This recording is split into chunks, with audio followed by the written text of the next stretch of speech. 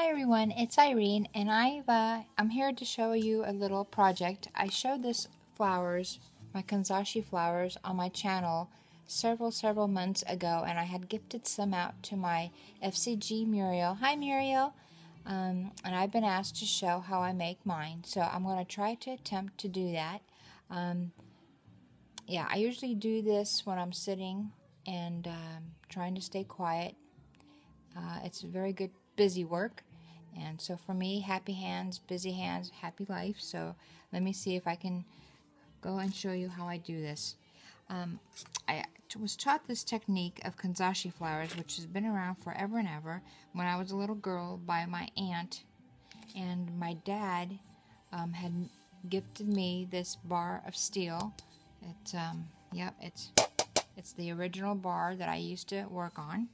And she started me off with a hot knife, and I believe this is the original one too, because it still has the old tip on there.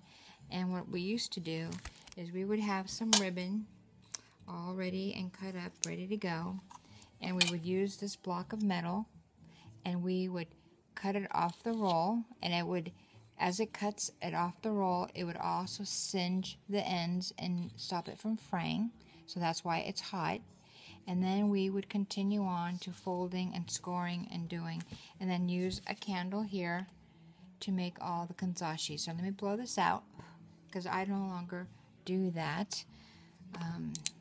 That's very hard. It's not hard, but it's just, you know, with my mom around, I just can't have this kind of hot stuff nearby in the midst of her trying to grab it. So what I do now is I go and get ribbon that's 1.5 inches wide, and you can get this ribbon from Hobby Lobby, and when it goes on sale you can get it pretty cheaply. This is $6 regular, but I always get it for $3, and it comes with all kinds of colors. And let me just show you. Yep, I have baggies and baggies and baggies of all these little things I have made. Yep, look how many.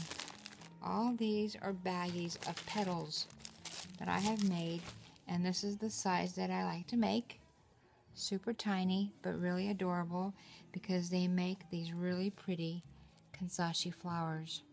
And I usually have my scrap paper that I punch out into circles, and I stick them on that. So, and here's the backs of them right here. So that's what I like to do.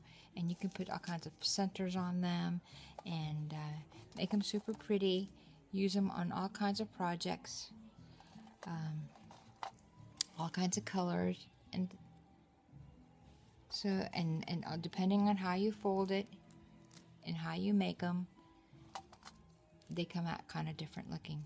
But let me show you how I make mine, and maybe that can help some people out there who don't know how. So I take my roll. I don't really measure. I just roll it out.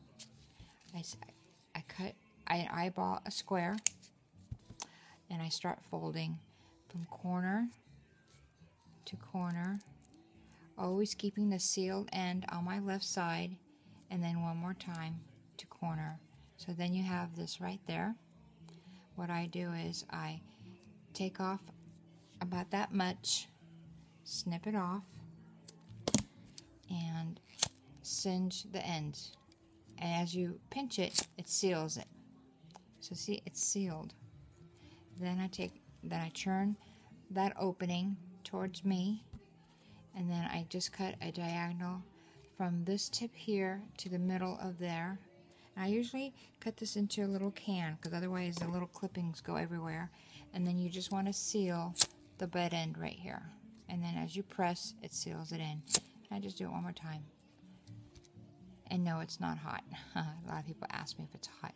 And then there you are.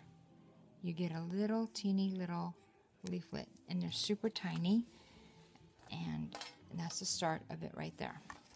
So again, you have a square, and you fold and fold 3 times.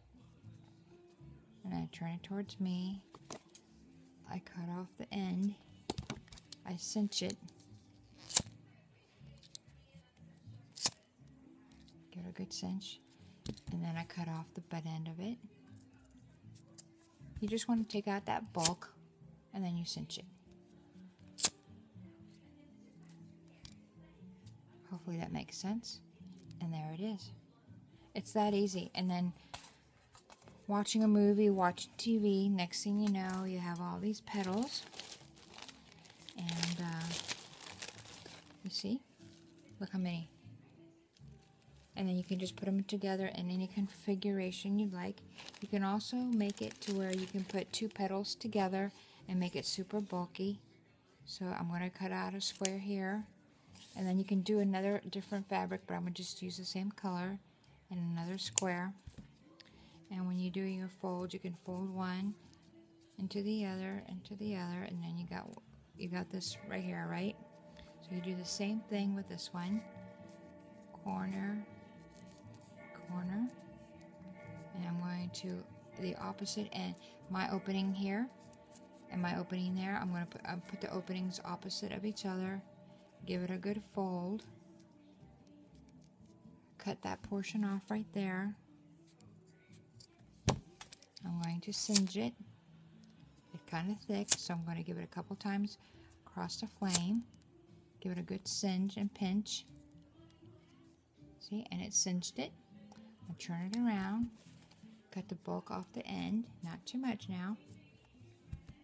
Okay, and then I'm going to cinch it. Give it a good burn. You just want to cinch it, make it stick at the same time. And then you puff it up and you get a double petal. And then you can make some really pretty flowers out of those petals. And it's just a matter of putting all those petals together. And it comes out quite pretty. So hopefully that helps everyone out there of how to make these kanzashi. There's many ways of doing them. This is just my version of making these beautiful things. You can make them in different colors. Use them on different projects, and just really fun to play around with. So have fun with your ribbons, you guys, and check out Hobby Lobby when the ribbons go on sale. Take good care. Bye-bye.